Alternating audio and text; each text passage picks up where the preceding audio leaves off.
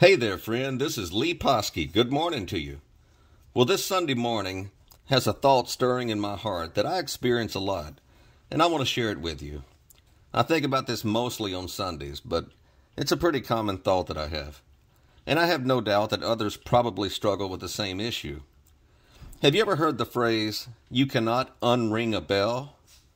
Meaning, once something is proclaimed and once something is known, it can't be unknown. And that's how it is when you come to understand and rest in the finished work of Christ. It becomes really difficult to find an assembly to worship with once you understand this.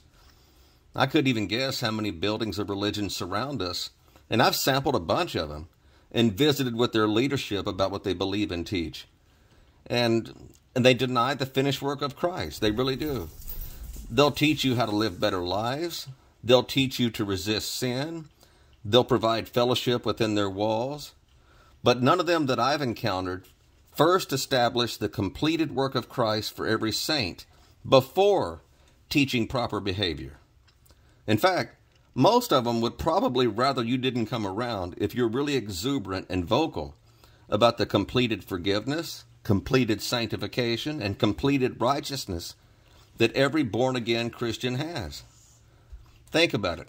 How often do you hear taught that you, dear Christian, that you're to walk in the Spirit and behave yourself as someone who is already fully forgiven of all sin? God has finished dealing with your sin forgiveness, and that God has fully sanctified you and has made you fully His righteousness. Do you think the average person walking out of those buildings walk in that kind of light? And they've been going to that building for religious instruction for how long? I don't personally belong to any assembly. I'd love to have a church home. I would love it. But I will never compromise what God gave me to appease religious sensibilities. I'm not going to do it. So, dear saint, if you too have found yourself in a similar situation, all I can tell you is you're not alone. I'm in the same boat as you. I think of Hebrews chapter 13, verses 12 and 13 in this situation. It says this, "Wherefore Jesus also, that he might sanctify the people with his own blood, suffered without the gate. Let us go forth therefore unto him without the camp, bearing his reproach."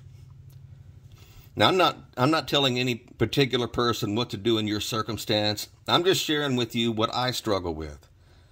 We should always, including me and you, we should always follow the leading of the Spirit in every situation. All right. Well, I thank you for sharing some of your valuable time with me. And all glory to the risen Lord Jesus Christ, and no glory to us whatsoever. Bye-bye.